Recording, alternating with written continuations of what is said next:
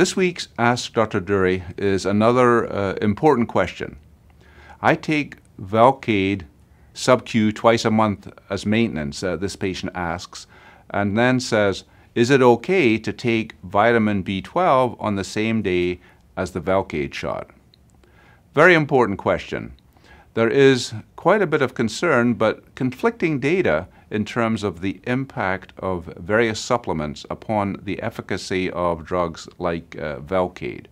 Studies have been done, blood levels have been measured, uptake into cells have been measured, different testing, but still it's a little unclear the full impact of taking various supplements.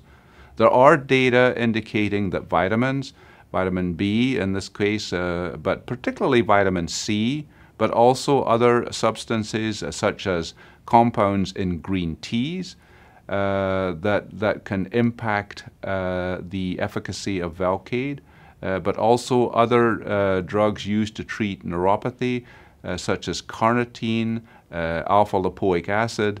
All of these different kinds of things can possibly interfere with Velcade efficacy. So, what can we recommend? Well, with this level of uncertainty and some data indicating a possible reduction in efficacy, the simplest recommendation is to avoid taking these kinds of supplements on the same day as the injection shot. And this is normally quite feasible for most patients to take this simple step. If it's an IV injection, even as little as 4 hours can be enough to get the supplement out of your system. But in general, we would prefer if you just don't take the supplement on the same day as the injection, either sub-Q or IV.